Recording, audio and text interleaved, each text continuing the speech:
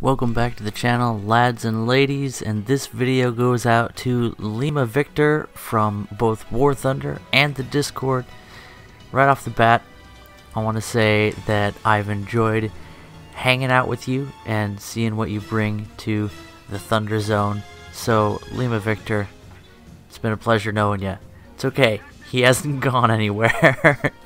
It's just that he sent me a replay at my request. He was talking about the Tank Assault game mode, and it's been quite a while since I featured this game mode on the channel, so here we are.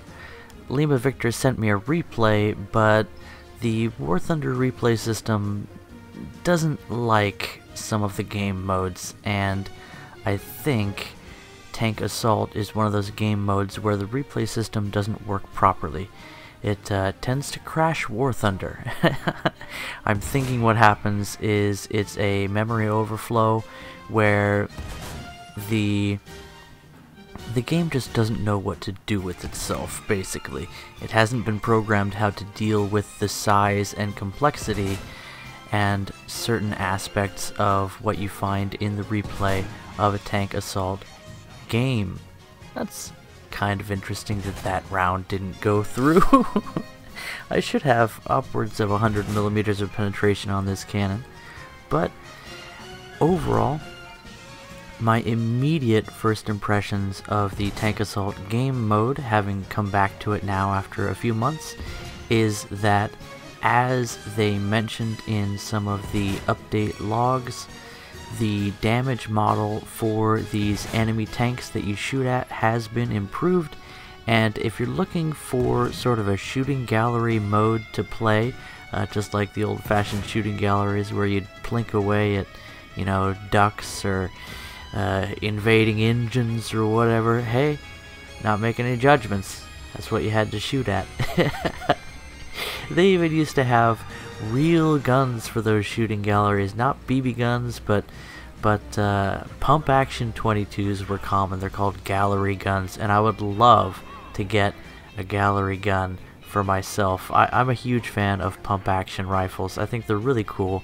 They're just a neat way to chamber a round, and how cute to have a pump action 22. But I kind of digress with that conversation. Here we are in Tank Assault game mode, and you can see that the tanks that have fairly powerful cannons are reasonably popular, but armor is also important as well, and that is where the Ram Mark II comes in.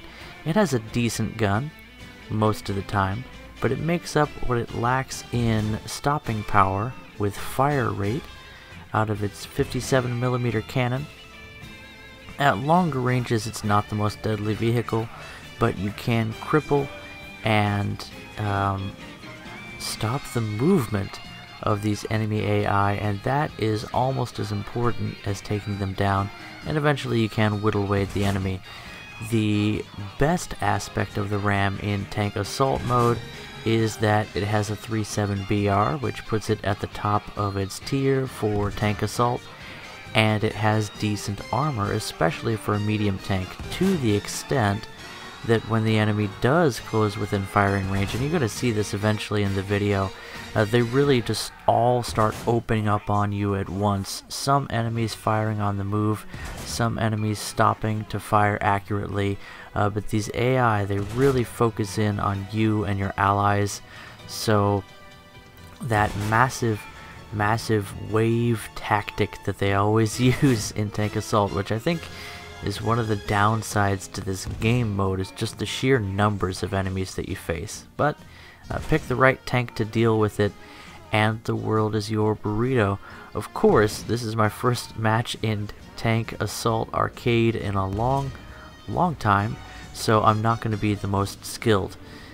However, judging from the furtive humping I'm getting from the back of my vehicle by that Panzer III, I'm not the least skilled player in this match.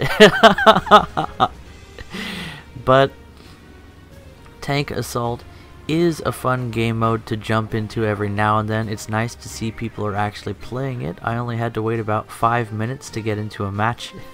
I know, That seems kind of ridiculous, but trust me, it gets worse. It definitely could be worse. Kind of disappointed that round didn't take out the ammo rack of that enemy. What is that? Chiri 2, I think, something along those lines. Sorry, Chihakai? I can't remember. I'm thinking Chiri 2.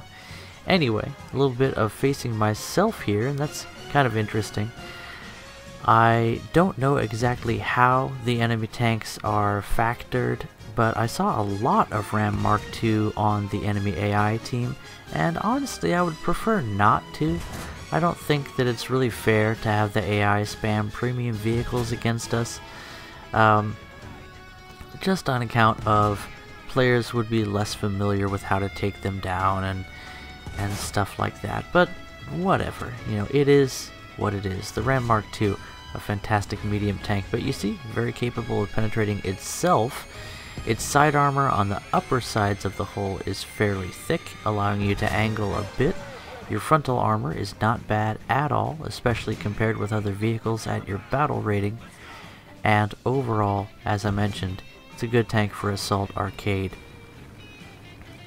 Looking upon the field of battle, we see, besides waves of enemy tanks, the Sherman, a very difficult tank to take down as well. Not sure what happened to that shot, but we'll be a bit aggressive here and try and flank. Enemies are shooting us from the side, so we turn to face them, and we actually have a chance here to get some side shots on the enemy. Now, unfortunately, this is one of the downsides I'll mention about Tank Assault game mode, as we just sort of ramble our way through the action, is that as soon as you approach to a certain range of the enemy tanks, they're all aware of you, so it's difficult to get into a good flanking position. On top of that, if you're flanking one side of the map, it's difficult to defend the center of the map, which is the primary goal of the game mode. So it behooves you to set yourself up in the middle of the map to defend that central zone. You can see that square in the middle. The enemies will park around that square and cause you to lose the match if they're able to park there for long enough. So we take some hits here, and it's time to jump out of this useless vehicle. We have unlimited respawns in this game mode, so it behooves us to jump into something useful as quickly as we can. And I'm just kind of, you can see here, thinking about what to do next. The M10, a fantastic platform at this battle rating for long range engagements, very capable of one-shotting enemies, unlike the Ram Mark II that you saw us in earlier. Decent armor from long range should provide a decent firing platform for this game mode if I can get on target, and if the enemy doesn't get those lucky bounces. That was like the one spot we couldn't pen, and of course that shot into the transmission isn't going to do a whole lot for us, but can we finish our target? Well, not before our ally does. Now this would be a fantastic game mode to play in a squad of 4 or a squadron battle, and just go out and derp around for a while. You're not going to get a ton of RP, you're not going to get a huge amount of Silver Lions, but for your first victory, well, for your first match of the day, you get a booster, so your time's not totally wasted. But this is sort of one of those things you can do to blow off steam. The downside is there are still some frustrating aspects to this game mode, especially if you're not in a group of players. But I'd love to do this for a live stream or something, if I ever get a chance to live stream.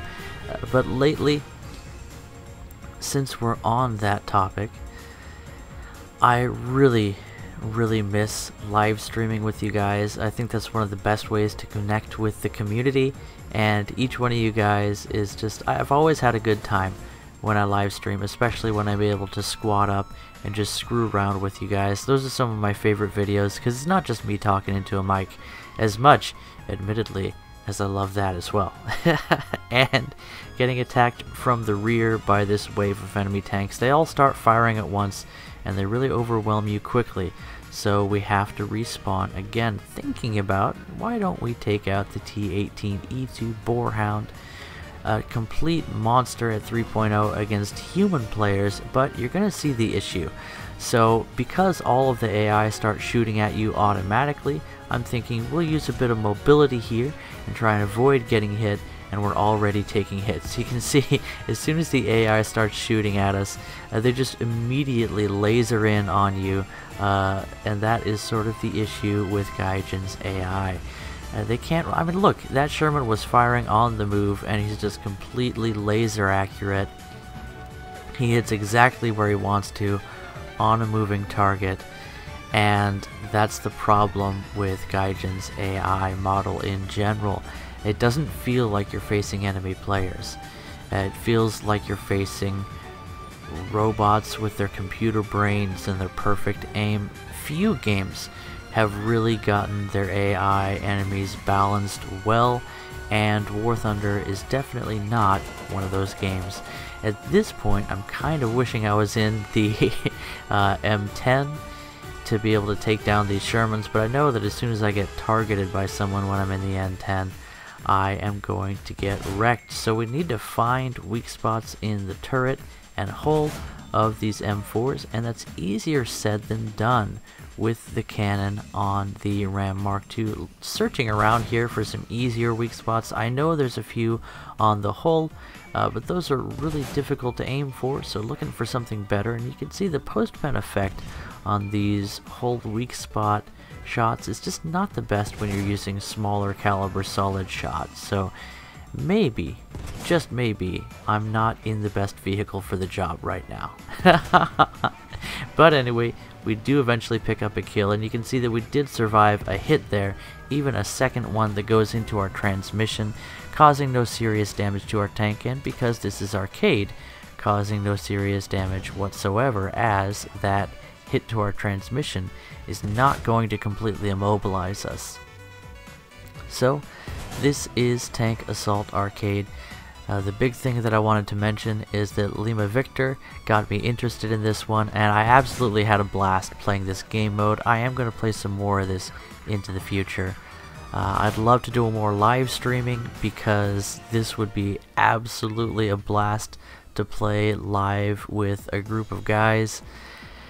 And the reason that I am not able to live stream so much anymore is just because I have a baby that needs my attention quite a bit, on top of the tank toddler, who is so precious and also comes and demands my time.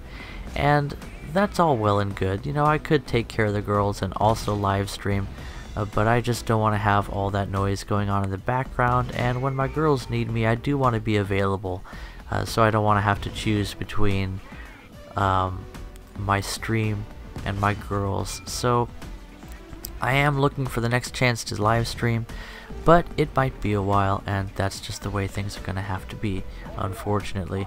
Because we're experimenting here, we try flying out in a bomber. Unfortunately, we get kind of a turd. This is a Japanese, it looks like a heavy bomber, but it just carries one bomb. I think this is either a 500 or an 800 kilo bomb, and because this is arcade, it's going to be a while before that bomb is able to explode. The AI, not sure how they'll respond to myself in this aircraft, and I really don't feel like I'm providing as much of a benefit to my team as I would on the ground, keeping that gun hot. But we're here to experiment, and experiment we shall. Look at the handling of this bomber in arcade, and we do have time to reload the bomb before, as you can see, our timer going down just 2 seconds, and we managed to get one off again. So with a couple of bomb drops, if we rolled the dice a little bit better and got a bit more useful bomber, that could be more effective. In fact, it has been, especially at higher battle ratings, more effective to jump into a bomber and attack some ground targets, but not so much this time. I'd be interested to see how some of the quick firing, fast killing tanks would do. I need to look again at the Tank Assault game mode and see how the BRs are broken down, to see what lineups would be the most effective. If I can bring my 5-7 lineup, I might bring the VFW. That could be a lot of fun. Depending upon how the AI prioritizes hitting targets, the VFW could have decent survivability even though it has no armor. And you can see we ended up losing that match. But there's definitely more to see in the Tank Assault game mode, and there have been some major improvements over the months that the game mode has been out. Gaijin has not completely abandoned it, and it is still fun for blowing off some steam and playing some of your favorite vehicles in maybe a little bit more laid back and ridiculous way. Anyway guys, hope you enjoyed that video, and I'm looking forward to hosting more of your replays. I'm working on those videos now. I have a few recorded, and I just gotta find some time to do some commentary. Catching the guys in the next video, and definitely if you're new here, come and join the Discord. Link in the description below. Bye bye.